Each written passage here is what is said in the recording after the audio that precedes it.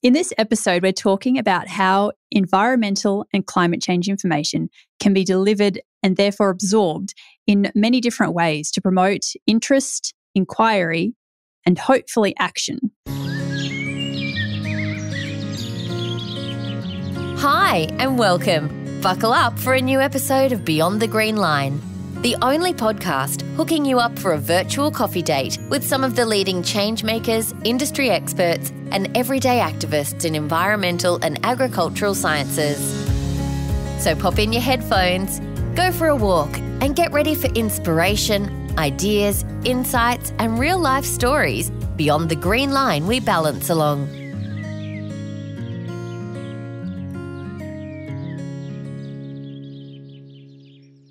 Hello and welcome to this episode of Beyond the Green Line.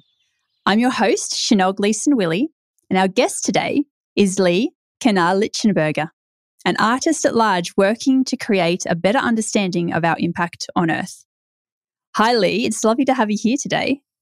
Oh, it's wonderful to be part of this podcast series, Shonelle. Thanks for inviting me. Thank you. So you're an artist at large. That's a really exciting title. How does it differ from different and other types of artists? I think you've got the general situation where most artists create works within a studio or plein air. What I'm doing is combining a number of different things, but I'm going to spaces and almost like embedding myself within a framework to observe what's going on. So, for example, I did my master's on Galapagos and Lord Howe Island and their connections. So by spending 2 weeks on a ship in Galapagos, and this is a tourist boat, this is not, a specialised research vessel, what it allowed me to do was to observe how we actually do interact on holidays when we go to these places and how the people that run them, they interact with the space. And so I created artworks and made social comment then about these interactions. I mean, I didn't, do video recordings of things that they may have done, which were not quite, to the letter of what they're supposed to do. But things like the captain saying to me, when I asked the captain why he wasn't using the government mooring, he said, "Oh, well, they move." And I'm like, really? So you'd rather keep dropping an anchor and destroying what's underneath than to use the government mooring? And so it's that kind of observation that I get from being on site, being part of what's actually happening with the interaction as a tourist. And what is the story or the message that you're telling through the art that you then create? So what I'm really interested in is trying to make sure that we've got the awareness, So what I created for my master's was that connection between the Galapagos through currents so that you could smell the water, you could smell the plastic that I collected from Lord Howe Island. All these things were quite visceral within the space. And so when the person walks into the room, they don't just get a two-dimensional piece on a wall or a small three-dimensional sculpture. What I'm hoping to do is to create that visceral memory about what interaction we really do have in the environment. So I want to create that awareness through these things. So I'm not really restricting myself to any particular medium either. Mm-hmm. And when you're, I guess, on these trips and you see these things happening, how do you feel like you have to approach that with any particular type of sensitivities? Obviously, there's cultural influences and there's other things at play. So how do you manage that? Mostly, all you can do is raise the question. If you ask the question about what you're observing, then that usually brings some sort of awareness. So just, you're not telling them what to do. You can't go into somebody's face and say, hey, you're doing this wrong because I say so. But if you ask a question about why is something being done in a particular way, then that makes them think about their action. And maybe through those questions, they explore the impact that they're having in other ways. So, so I'm trying to do that when I'm there, but you're really walking that fine line, and you're not there to disrupt somebody's holiday. No, be that lady. Oh yeah. Get stories told about you on their way home. Exactly. No, we don't want that. No. Oh, that is, I guess, is great that you've got that awareness, and that you're bringing that awareness back to Australia and to the rest of the world as well, because you do exhibit internationally too, don't you? Yes. Yeah. Currently, I've got some work in the Explorers Club in New York, where they're showing work that came from the recent residency that I did with Schmidt Ocean Institute. And so that was with Nautilus magazine. So that's been a really great exhibit currently. But so I've exhibited in Europe and Americas. Yeah. And in 2019, you were one of only 1,000 people who participated in the Climate Realty Leadership Training by Al Gore. Now, this is fascinating. Can you tell me what this training was like and what you were able to take away from it? Oh, it was spectacular. I've got to say, hats off to Al Gore. He had so many people apply. He said something like 3,500 people applied for this workshop, 3-day workshop. He was there every day. It was free. I mean, fundamentally, you had to pay to get there. You had to pay for your accommodation, but the entire course was free. And I thought that, that was a great thing, that he had arranged all his funding to pay for everything else, to pay for the place. It was in South Bank in Brisbane. It was just such a great thing to go to and listen to some of these speakers that we're now starting to hear a few, a bit more of on the mainstream. Elysian, the gentleman who started Elysian, he's become more mainstream. But there were so many people there that were talking about the future and how we can change things and what opportunities Australia has to make a global difference. And, back in 2019, we still had hope. Sorry to, speak about the bear in the room. But way to bring down the tone. But we really did. We did. We thought that a government could lead us out of coal mining into, hydrogen. And there were people willing to put in all their money, put in so much money to do this. And we're not talking little bickies here. You're talking billions of dollars from private people working to try and support this transition. And, we're now, 3-4 years later, and we've done nothing really to push that barrow, which we could be doing. Definitely not enough, yeah. Yeah. But, for me, it was about giving me a platform, a scientific analysis of what I already knew. I'd been talking about it for a while before that.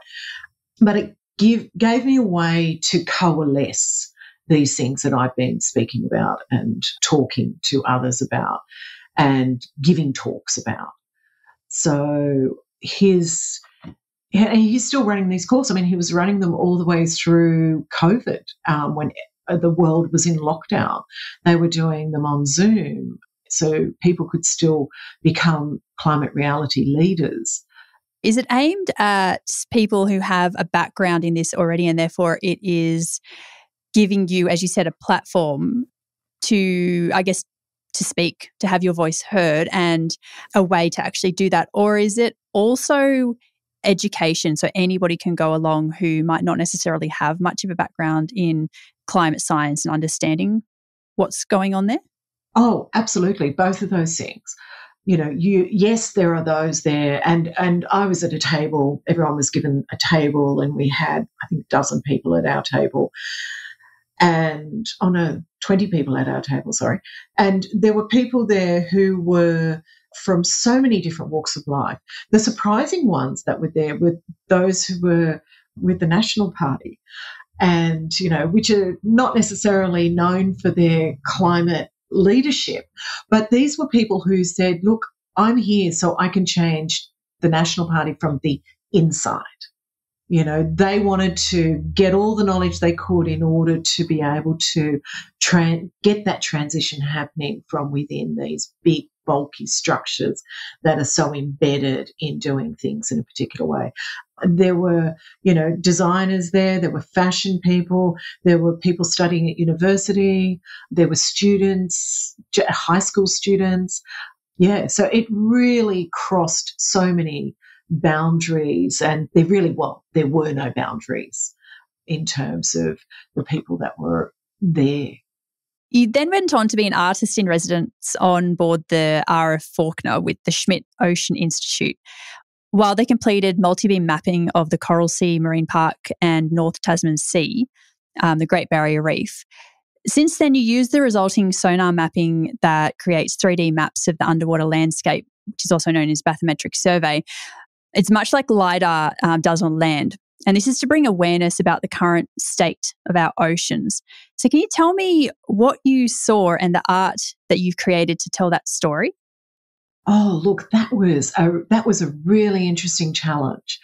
Just getting on board because of COVID was tricky, to say the least. I mean, I had 3 false starts on getting on board this ship because it arrived in Australia in 2019, at the end of 2019, early 2020, and it was going off to WA, and it was looking at actually deep sea coral reefs there.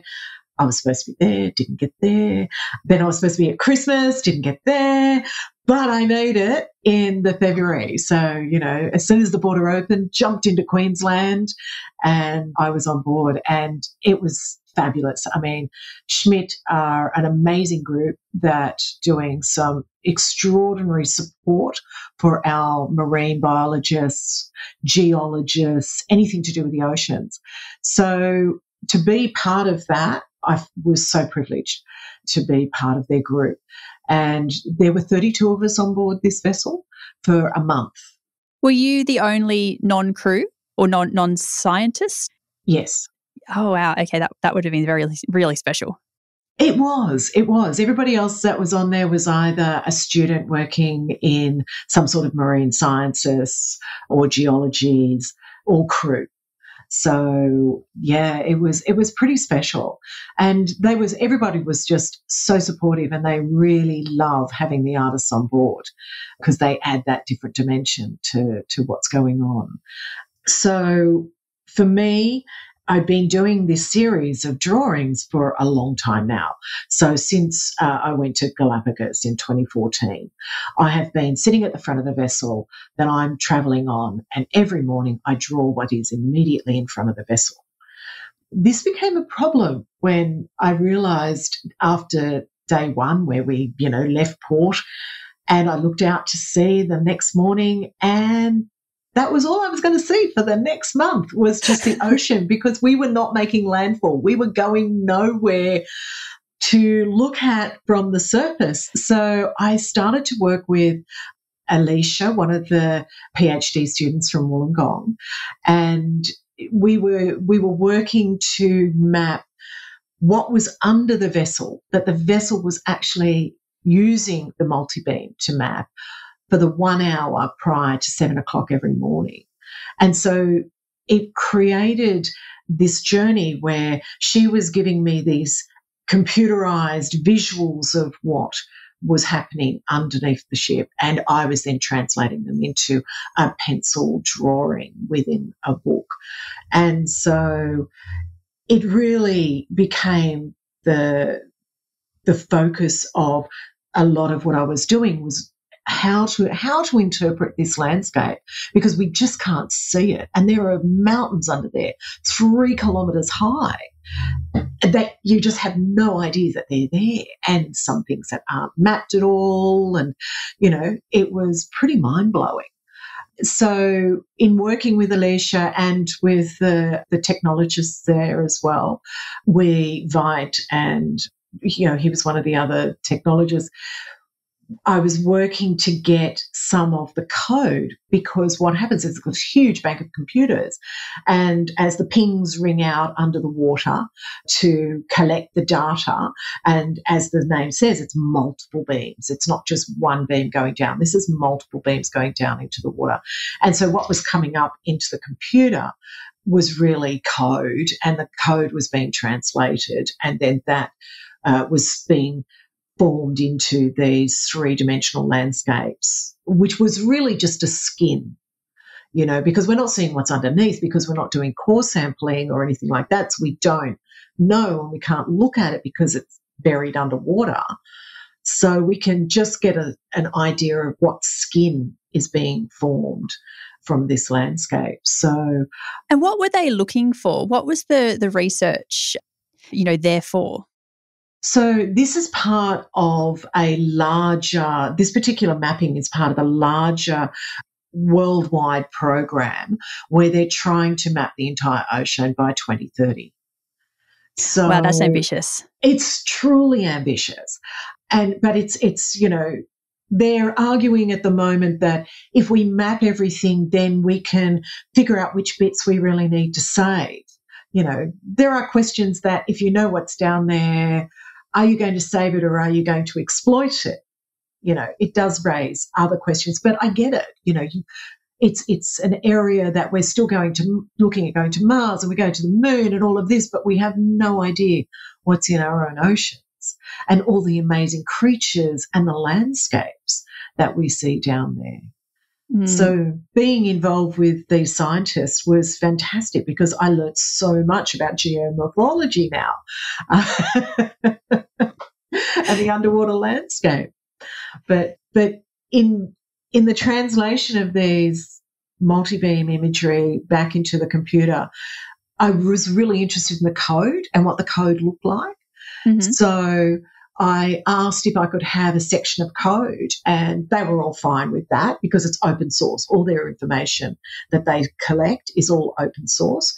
So they gave me they said, look, it's really big. So they gave me a notepad file, and I got home and I thought, oh, this is really great. And I opened it on the computer and I'm looking at them going, that's really exciting. I've never seen half of those symbols. They look really cool. I'll just print out a few pages. And I pressed print, and I'm waiting and waiting and waiting, and it's spooling and spooling and spooling and spooling and spooling and spooling, and I'm going, whoa. So when this reached 600 pages, I thought maybe I should try a different thing. So I stopped that. I thought maybe if I translate it into a PDF, then I can easily just print a page. And I tried to do that. And when it got to like 57,000 pages, it's just crashed. I've gone, holy moly, this is really extraordinary. So then I went in and I just collected sections of this code and started to create different interpretations of the landscape that we were mapping and that I was getting computer-generated images of. And so I started to then create these images just using the code. And that code is what we see at one of your exhibitions as a backdrop. Is that correct? Where you've got you'll have to correct me if I'm wrong here, but you've got the shapes of the fantastic looking, I don't know, I thought that was sea urchins or the circular shapes. And then you've got the code background behind that. Am I getting that right? They're all about the ocean. So that backdrop is a different aspect of how we're impacting on oceans. So this code is different to that. So the works that I'm still producing from this code, that was seen in a magazine that was just recently published about the Schmidt Ocean Institute's trip. So in the Orion magazine, which is a magazine from America. So one of my drawings is in that magazine, talking about that. But the one you were talking about, the ceramics, they're based on a coral from Lord Howe Island called Favia speciosa. So it's like a brain coral. Mm-hmm. And I've made these really quite large. And the text that is on these corals, this is the list of plastics that I collected from my time on Lord Howe Island. I did 3 walks, one on each of the main beaches, and I collected every single item off the beach in those walks. And then I catalogued it all, colour-coded it, measured it, and so I then created a work called Corpses of the Everyday, which is a 5 metre by 3.6 metre sheet of builder's plastic with this detail information all over it as a single line of text. So text has been part of my work for quite some time. That is, I guess, mind-blowing for me, because I always thought of Lord Howe Island as really pristine and that you wouldn't find so much plastics. But I guess it's the same as everywhere else, isn't it? There is just so much plastic in our world that we can't get away from it. We're drowning in our own creation, really. Totally.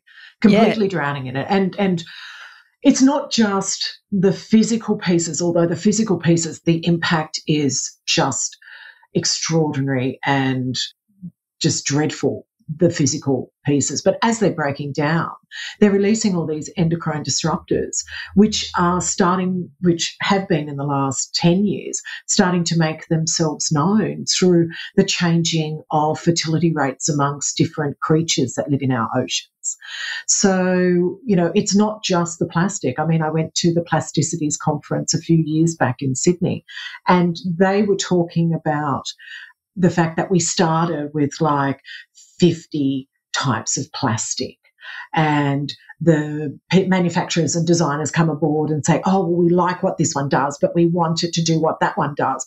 So they started mixing them a bit like an artist's palette. Now we have over 57,000 different types of plastic. And it's not so much the plastic, which the physical plastic itself is inert.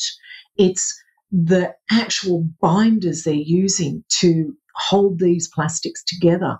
That's where, a big part of the problem and our future problem as they break down in our oceans or on land or, end up in our water systems is going to come from. Yeah, a very big problem for us now and, as you said, into the future.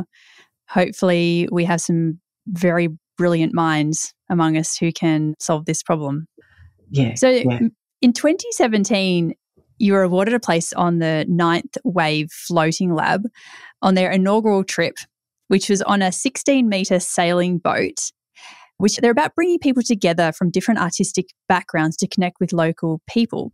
Can you tell me more about this and how it promotes cultural diversity? Look, I've been with them in previously, and this particular one you're talking about in 2017, this was to Antarctica. So, we've got to put it in perspective. I was on a 30-metre ship with them in the Faroe Islands, which was fantastic. And then I go to Antarctica and I'm on a 16-metre sailing ship, going across the Drake Passage. And hotbedding at the same time. Yeah, because there were 8 of us on board, but there were only three actual bunk spaces. And so the captain and first mate were sharing the captain's room, but the others, there were only 3 spaces. So, hotbedding was what was going on. So, which means for those who don't understand what hotbedding is, it's where you sleep in a space and then when you get up in the morning, the person who's been doing the night shift will come and get their head down or go to sleep. And so you're basically leaving a hot bunk for somebody else to come and get in, which when you're in Antarctica, theoretically, is not so bad because it's a bit warmer. But it was a pretty extraordinary trip with them to Antarctica. Because we were the first ship in their group to go down, and I believe they've done a number of trips since. Well, after the one I did, they certainly went straight away again. We had problems. So, we got the Drake Passage in its full glory. 6 days trapped in this little floating cork on the ocean was pretty mind-blowing. And then, we've not even arrived and the boom pin is half out and the throttle cable is breaking and there's all these problems with the vessel and it's freezing because the heat is gone, and it was pretty wild. Yeah.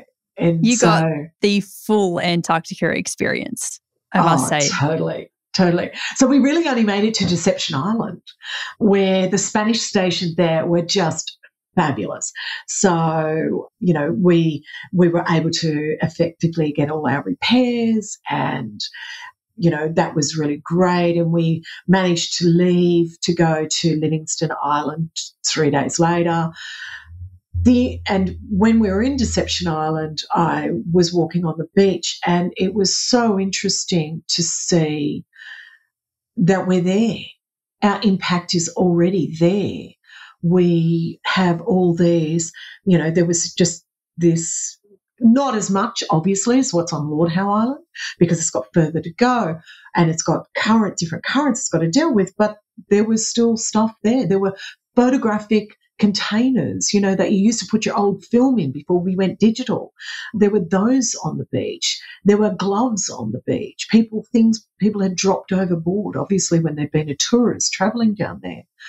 And then there was a piece that I created, artwork called Unhappy Feet. This piece of plastic is probably, out of all the plastics that were there, this was collected for me by one of the other people that were on the vessel when they went to one of the penguin colonies. And this piece is truly traumatic. It is what is left of a penguin who has eaten a net. So this blue net, now it could have been an orange net, it could have been your orange bag, but this was a blue net. And one would have assumed it had a piece of fish in it, which meant that the penguin's gone, yay, free food. And it started to eat the net, but the net was so large that and the way that its throat is shaped is that so it doesn't lose food, the fish, because they're slippery. It has all these little nodules inside its throat to push everything to keep it going down. And so it had to ingest this entire net. And when you look at the work Unhappy Feet, it is the internal map of the penguin. You can see where its heart was. You can see where its lungs was. You have this negative space of what you would never normally see inside the penguin manifested in this, net. And you can see where its body's tried to break it down, and it's fused together, and it's just, for me, it was one of the most devastating things to see there. I'd like to I guess, discuss that a bit more, the actual emotional response to Antarctica, especially with things like this, because so I too have been on a trip to Antarctica back in 2020, and whilst mine was quite different to yours, I didn't get thrown around Drake Passage on a sailing boat. We went on a research vessel, which was absolute luxury compared to what you've gone through. But I think I had a very similar emotional response. The first morning we arrived in Antarctica, I was obviously super excited and looked out the porthole in our room, and the first thing I saw was 3 ships. And for me, it was kind of slightly devastating, because it was the last frontier in my mind, and the emotional response of what I felt from that, and then going on to the actual peninsula and again finding evidence of humans. I guess in a way I was just in this really weird space, because I was really blown away and excited by where I was, and the actual landscape was nothing I'd ever seen before, but at the same time devastated that it wasn't the last frontier. How did that make you feel? Oh, look, Antarctica, I feel really conflicted about it. I think that overall we should stop going. I mean, we really should. We have to have somewhere on the earth that we don't go as tourists, that we just respect the space. Antarctica is a bit like Galapagos, So in the 90s, you had 20,000, 30,000 people going. In 2014, when I went to the Galapagos, there was 216,391 people. Antarctica, and that's got a single government body. Galapagos has a single government body that can control the tourism. Antarctica doesn't have that. It doesn't have one voice to say how many tourists can go there.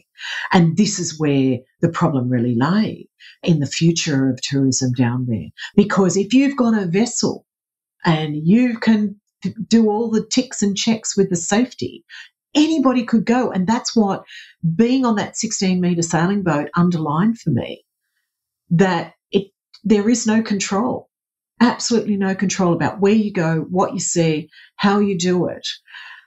And, there are vessels now that are upwards of 500 passengers now that are going to head towards Antarctica. And they've got this pseudoscience thing happening because we all want to be a pseudoscientist now that we've seen it all through David Attenborough showing us all of this amazing stuff.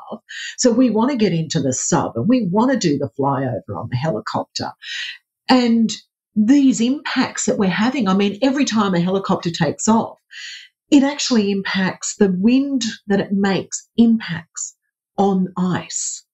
So, in New Zealand, where you've got glaciers and you've got these people who are doing these flyovers on helicopters, they're actually causing that glacier to melt quicker because all of that extra movement of air over the ice makes it melt quicker.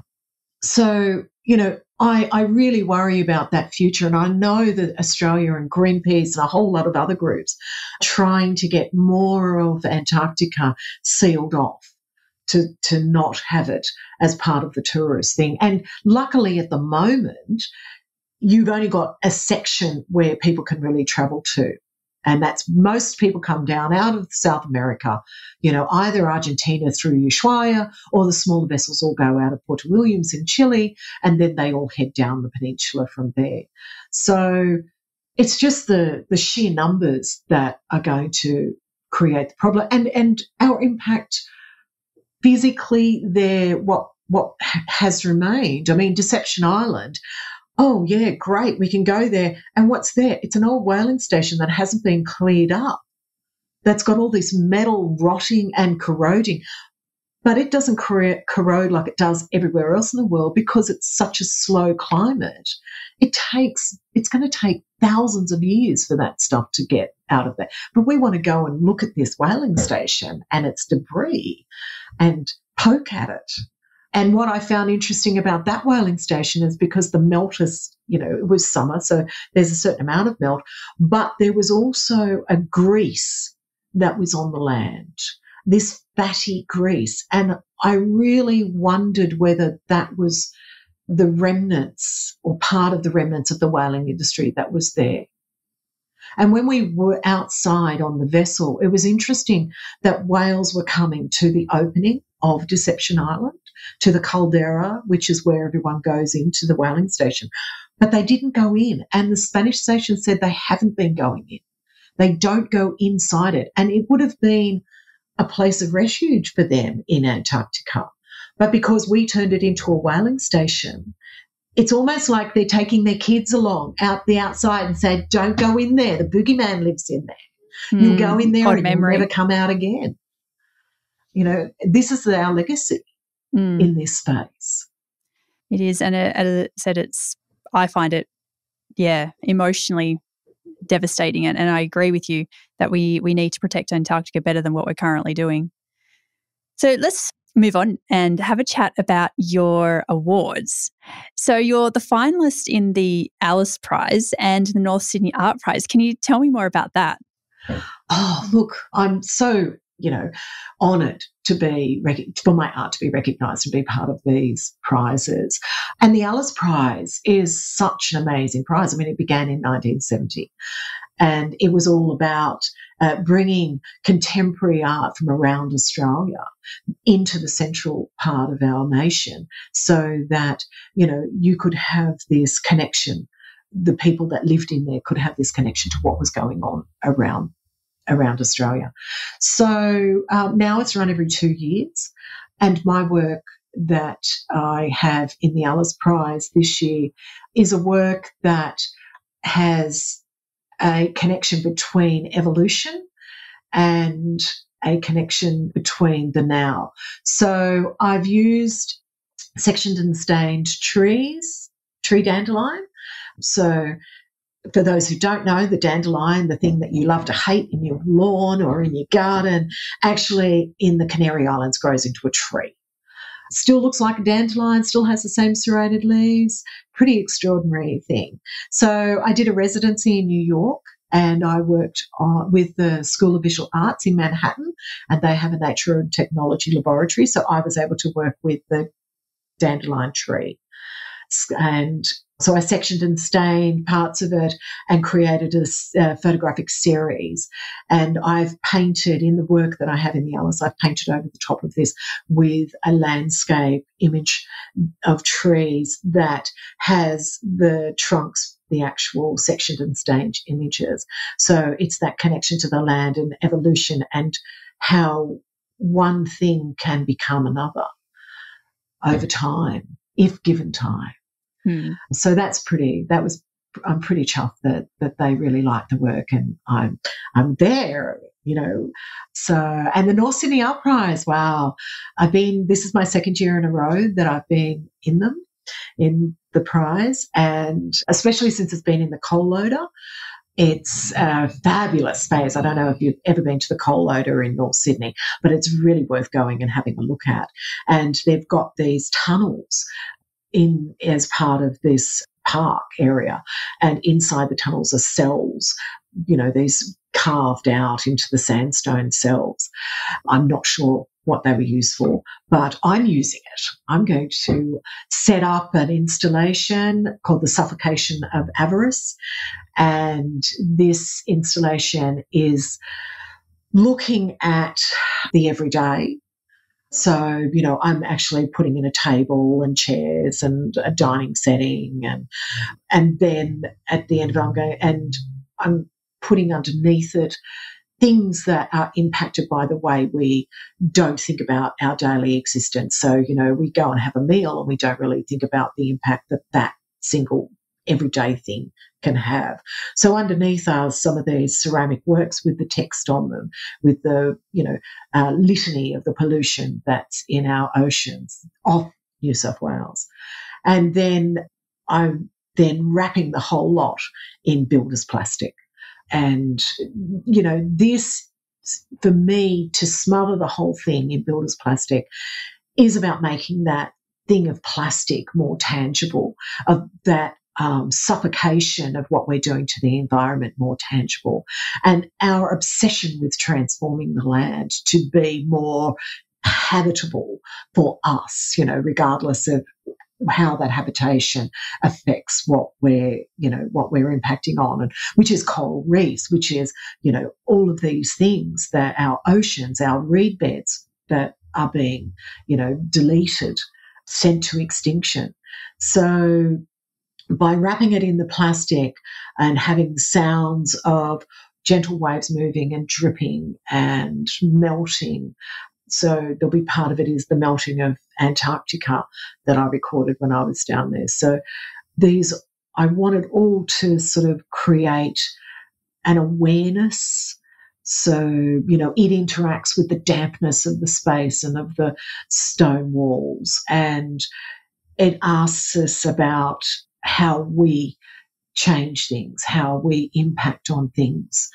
Yeah, so this is really what I want to do, is to make somebody think about the everyday and how what we can do. Yeah, exactly. What we can do to, I guess, in our everyday, how we can make small to even to large changes, and en masse we can have a difference. Yeah, absolutely. It is important. Yeah, I mean, down to, your toothbrush.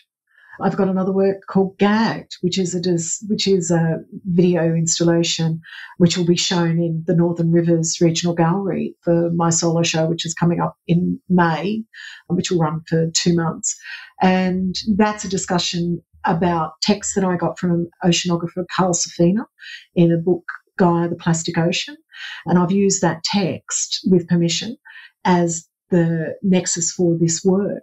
And it discusses this witnessing the feeding of a chick by the parent bird.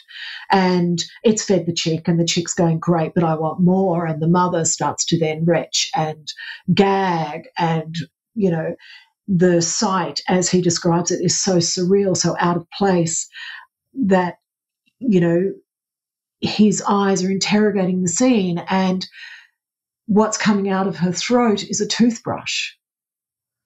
But she can't get the toothbrush out because her neck needs to arch in order to regurgitate to feed her young, and the toothbrush is straight and not bendy, so therefore the toothbrush is permanently stuck inside her body.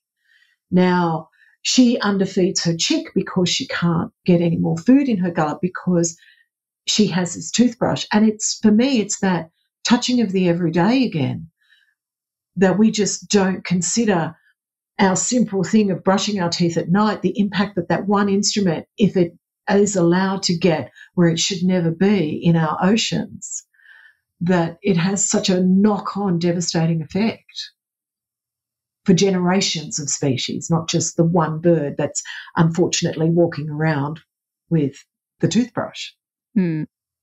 Well, thank you very much for our conversation today, Lee. It has been inspirational, very interesting, and definitely at times funny and uplifting to talk to you and share some of your stories about the works that you're doing and the trips that you've been on. Thank you, Shonelle. So where are our listeners able to see your artwork on display in coming months? Okay, well, the North Sydney, May is a big month because the North Sydney Art Prize opens in May, about mid-May, and runs till the end of May. But I'm also in Ballina at the Northern Rivers Community Gallery there. I have a solo show there, which is about my Antarctic journey. So I'll be giving 3 days of talks at the end of June because it runs for 2 months, that one.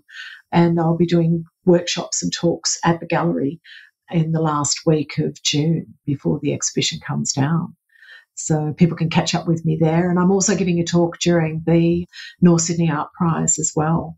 They're doing artist talks at the Coal Loader. So people can come meet me and, ask me those questions that I have to think, oh, my God, how do I answer that? You know, and sometimes I can't think of the answer straight away and I have to, come take back a breath. to it. Yeah, exactly. Somebody asked me, I had some work in Sculptures by the Sea in 2020, before everything shut down.